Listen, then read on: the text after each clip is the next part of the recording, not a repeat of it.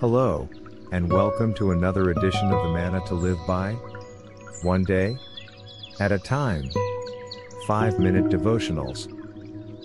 Today is April 16th. Today's reading is from 2 Corinthians 6:9. As dying, and, behold, we live. The Bible is full of paradoxes. What is a paradox?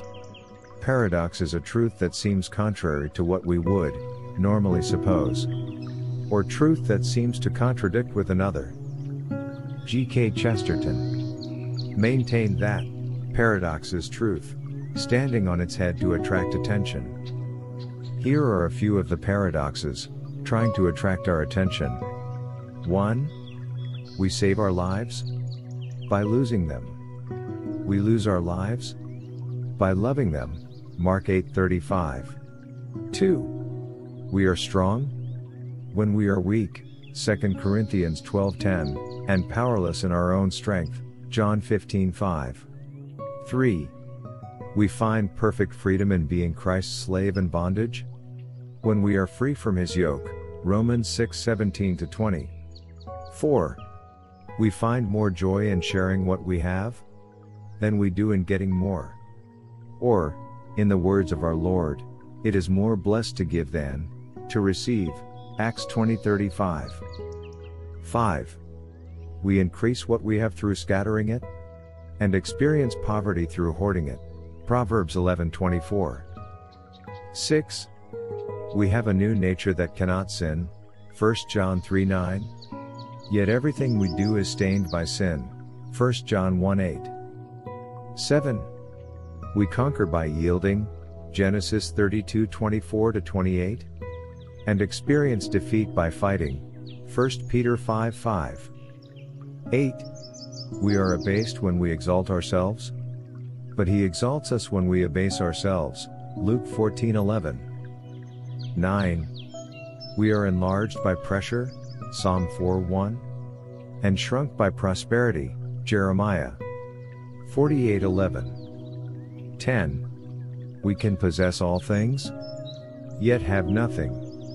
We can be poor, yet make many rich. 2 Corinthians 6:10. 11.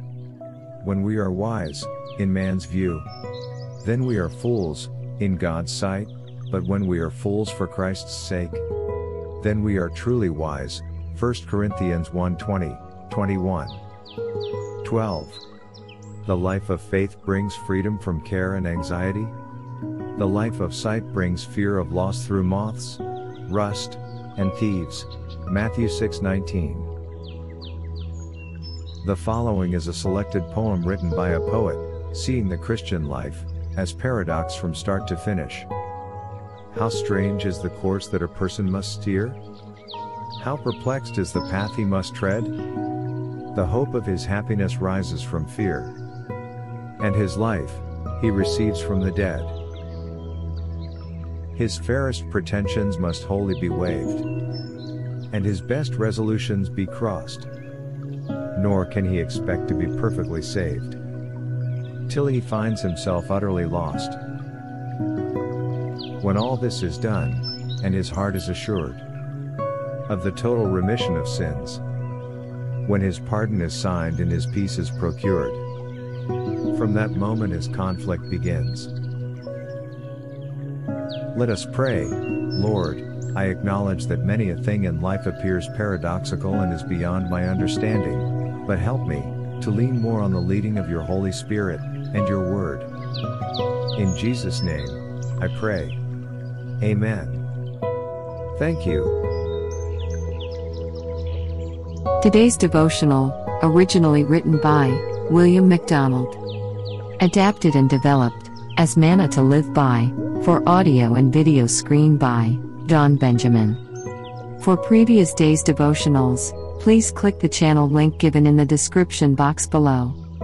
Thank you, and to God be the glory.